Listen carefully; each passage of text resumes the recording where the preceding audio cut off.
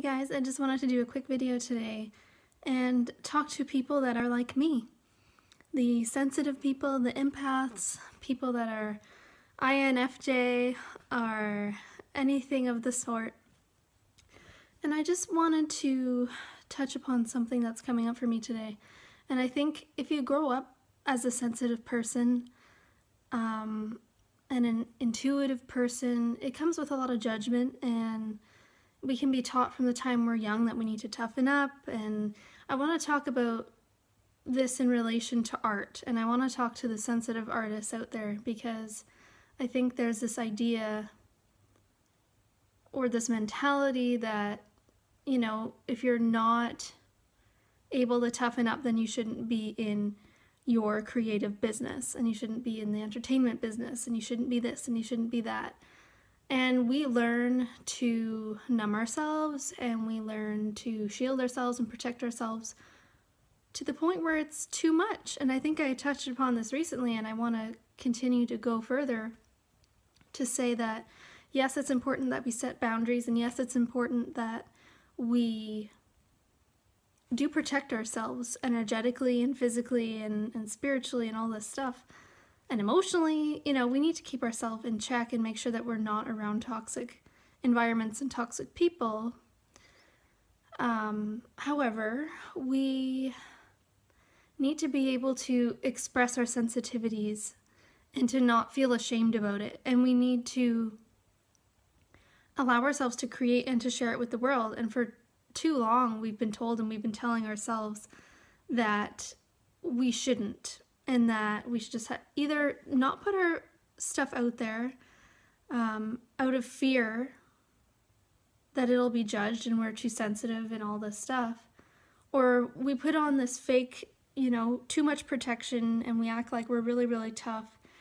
And I mean, that's not really authentic either. So I just want to let all the sensitive artists know that we need your work. And I'm not just talking about me, I'm talking about every kind of artist and writer out there, and no matter what you create, whether it's dance choreography or you write poems, or you're a musician, or you're a visual artist, like there's so many things that you can create. These are just a few examples.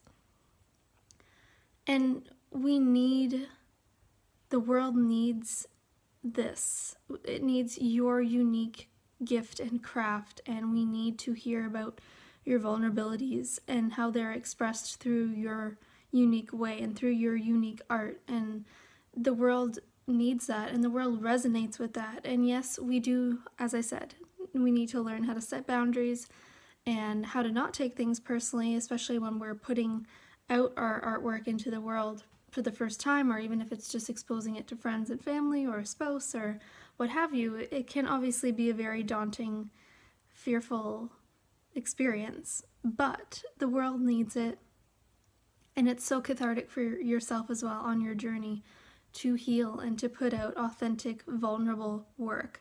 So I just want to encourage all the artists out there, especially the sensitive artists, to have the strength and courage to put out your unique, vulnerable art, whatever that may be, and to know that yes, it's important to shield yourself, but don't shield yourself with like a false sense of protection and with this sense of perfectionism, because that comes into the picture when you're shielding yourself too much.